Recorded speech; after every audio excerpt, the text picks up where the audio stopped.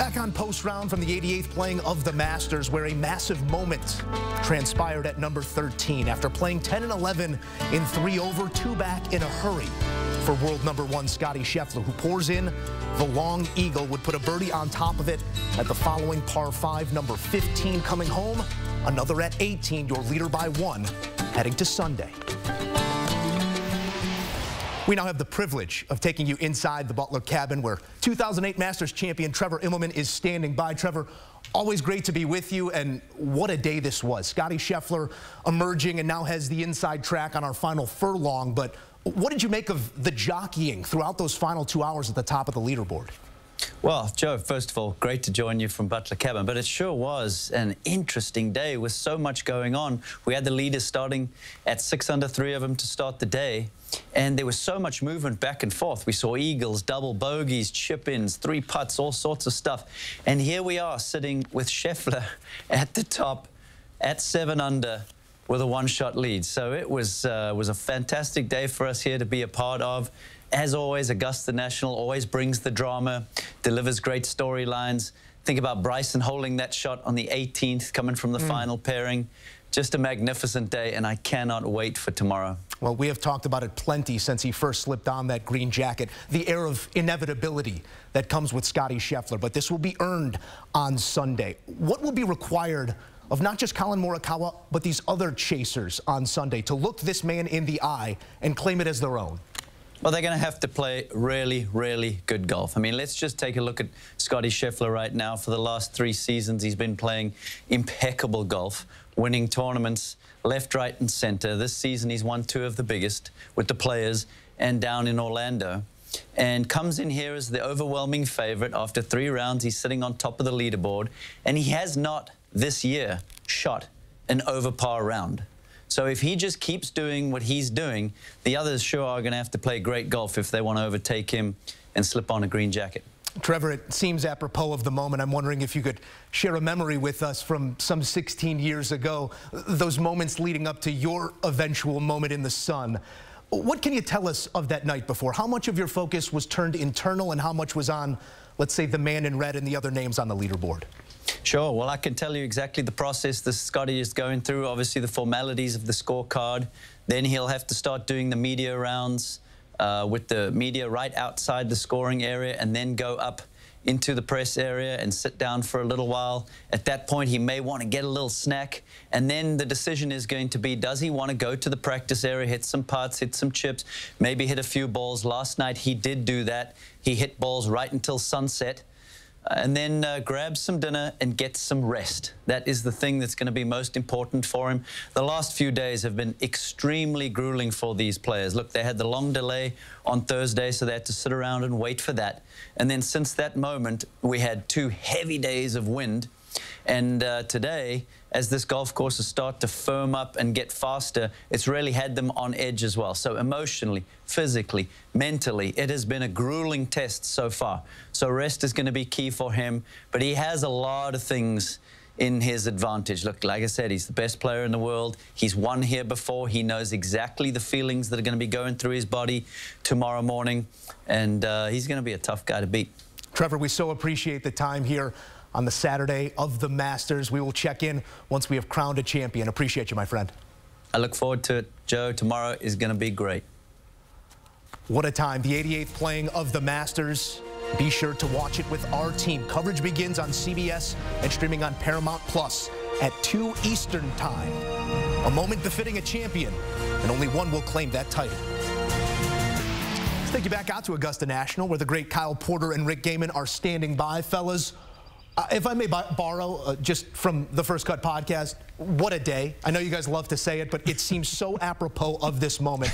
Amazing, the final 2.5 hours of what we saw. KP, give me your point of view of it all. Where were you? What did you take in? What struck you most? Yeah, it was a real baptism for our guy Rick Gehman here. His first moving day at the Masters, and it was a great one. I was on 13 with Scottie when he hits the shot in. Had to run right after that, so I hear the roar as I walk away, Rick, and I'm going up by the leaderboard on 18, and the way they do it out here obviously is very cool. They post the numbers on the leaderboard, and the crowd on each hole kind of reacts to it and everything.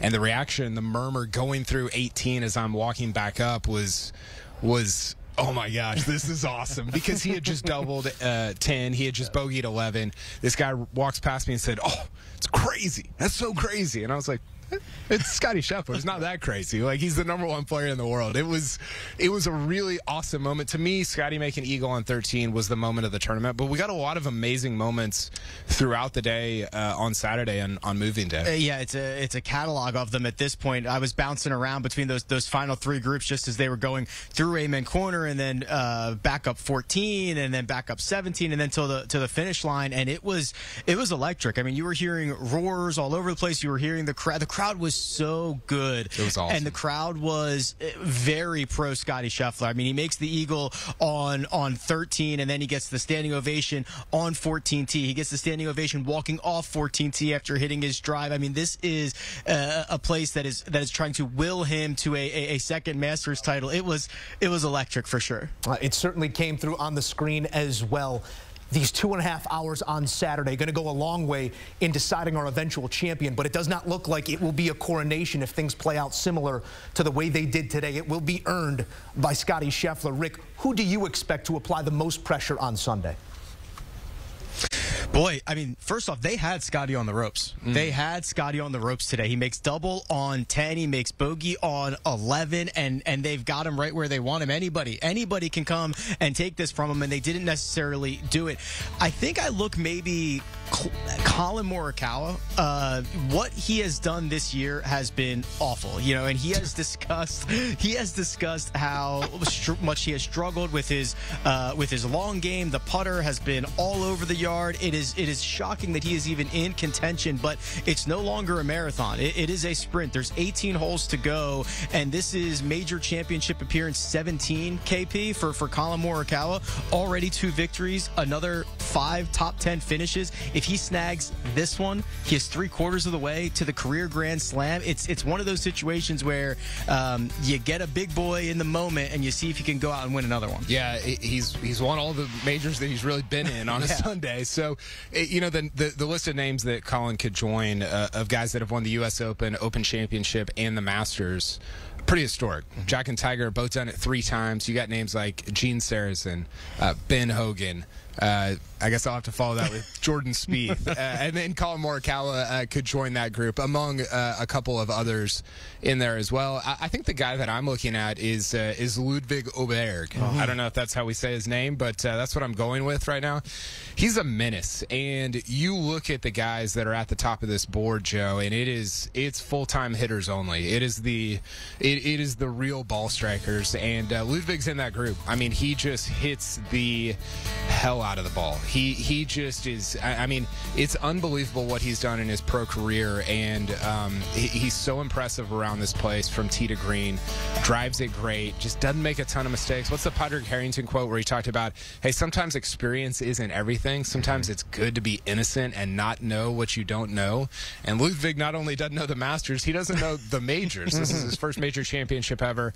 I think he's going to put a scare into this, but I will say, you're going to have to go get Scottie Scheffler, because they did have him on the ropes, and he slipped away. And it's unfair, Joe, that the best iron player is also the best from tee to green, has the hands that he has, is the best course manager, is the best emotionally and mentally, and he's a competitive dog in the fight. It's really, really fun to watch Scottie Scheffler right now. Well-rounded. It will take something special to track him down and beat him and say, join that Masters club. The Champions Dinner will grow by 1 if someone can. If not, it's Burger Scottie style once again a year from now, fellas. Before we let you go, I know you got to take this in and really feel the thing in your feet today, KP. How much of what we saw over that final 2.5 hours, let's say, was course condition, and how much was it the recognition of the moment by these participants? Yeah, it's a good question. You know, I think we saw both. I think we saw course condition. I mean, it was still very difficult out there. You know, the last 7 holes were playing a little like 2.5 strokes over par, and Scottie plays them in 3 under, so he gains 5 strokes to the field on those last 7. And you saw guys ejecting. We saw Nikolai Højgaard eject. We saw Bryson try to eject before making kind of a hole-out birdie on 18 there. So I think there were some course conditions because it wasn't as windy today, Rick. But man, it is fast and firm, and these pin positions. The pin position on 17 was just disgusting. I think it was playing as it was either the hardest or second hardest hole. It was ejecting guys all over the place. It was really the back 9 has been surprisingly tough. Phil was talking about this on Friday. It's been so difficult this week, and I think the conditions on Saturday made it even tougher. The pin on 17 was disgusting, and if you were coming from the left side of it and you were 1 inch past the cup, it was 5 feet past the cup, and you had nothing you could do to stop it, and it was testing a lot of guys. To get to your question, Joe, about how much of these participants know, it's weird out here. We could all feel that things were happening in those final 3 groups, but because of the manual scoreboards and you can't see them everywhere and there's no technology or anything like that, you don't really know what happened. You just know something happened. And you don't know if it was from Højgaard, who was maybe snapping a streak of 5 straight bogeys, or if it was Scottie Scheffler going out and getting you. So you could feel that there was a lot of tension out there. There was a lot of excitement, and you could see that any chance these guys got to look at a board when it was updated, the patrons were getting it at the same time as the players were. It was a really cool thing to see. Well, we will soon find out who was built for it on a Sunday. History does await, fellas, and we're going to get it one way or the other. Just for the record's sake, I do need a pick from you. Rick Gehman, I'm coming your way first. The foremost prognosticator in our game. Would you like to get it done? Hard not to say Scottie Scheffler. I want to see if you're bold enough to. I am not. It was Scottie. It was Scottie. It was Scottie on Wednesday. It was Scottie on Thursday, Friday, Saturday. I mean, he is, as Kyle said, he's so good at everything. And there are so many ways that this goes down on Sunday in which Scottie Scheffler comes out on top. And Scottie Scheffler doesn't need his best stuff to win this championship, which is really scary for everybody else. There's a lot more ways this goes sideways for Colin or for Max or for Ludwig, or if Bryson wants to get back into the mix. There's just a lot of ways that this can go wrong. Scottie Scheffler, I believe, KP, is in the midst of a lot of moments, a lot of historical moments that we're going to look back on in a decade and say, remember when he rattled off X, Y, and Z? That's where we are right now, and I do not think anybody else wins this golf tournament. Yeah, we were talking about that even yesterday. And to go back to your previous question, Joe, I think some guys felt some things today that they hadn't really felt before. Nikolai Højgaard making 5 bogeys in a row. Bryson dumping one in the water on 15. So, yeah, that's some course conditions, but it's also some of that emotion getting stirred up when you're only 20 holes, 24 holes from winning a green jacket. I think Scottie gets it done once again. He, like I said earlier, he's the best in the world at so many different things. I think, Rick, we're underrating how good he is still. I'm trying to overstate it, and I still feel like we're underrating it. I'm with Rick. I think we look back on Scottie Scheffler's career 10 years from now, 15 years from now, and say, man, we had no idea what was coming, and I think Sunday afternoon is going to be part of that for him. Kyle Porter, Rick Gehman, fantastic work as always. Bring us home, fellas. We will check in on Sunday. And you want to keep tabs on those two? Of course you do. Download, subscribe, and enjoy the First Cut podcast. It is the premier pod in all of golf. Our guys taking you under the ropes and into the action each and every week on tour, including a Masters Mega Pod. Download, subscribe, and enjoy the First Cut podcast.